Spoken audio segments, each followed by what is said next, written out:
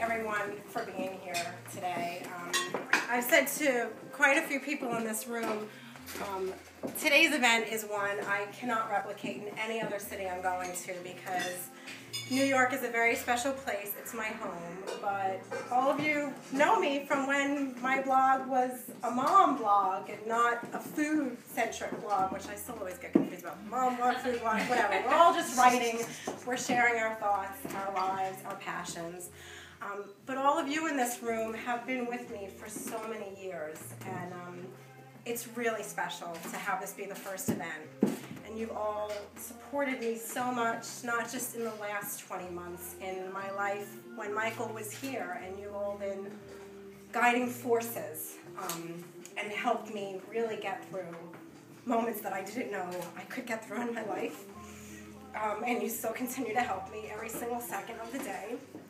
You all inspire me. People say to me on a daily basis how much I inspire them, and I'm just doing what I need to do to take care of my daughters and to teach them that there's always a happy ending in life. We just have to create our own happy endings. They don't happen to us.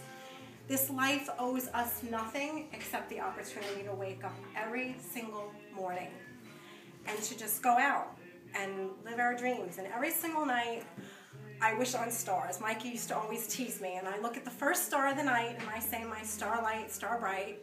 And I was going through a moment a few months ago where I was having a little trouble digging deep, so I got a tattoo, and I gave myself my stars. I was like, okay, it's a cloudy night, but I always have my stars.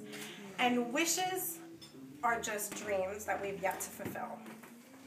So I just want everyone to keep dreaming big. I want everyone to aim high, and I want us to teach our kids. I know a lot of us have 9-year-olds in the mix right now, which, sweet Jesus, I had no idea hormones could be that out of control. And we are the best inspiration for our kids. That's so great. Thank you to everyone for being here. A really special thank you to Beth and Lisa, because they have been instrumental in getting everyone rallied here. My dearest, dearest friend, Marina, who is right here, who I have mentioned as my Marina in Jennie's kitchen.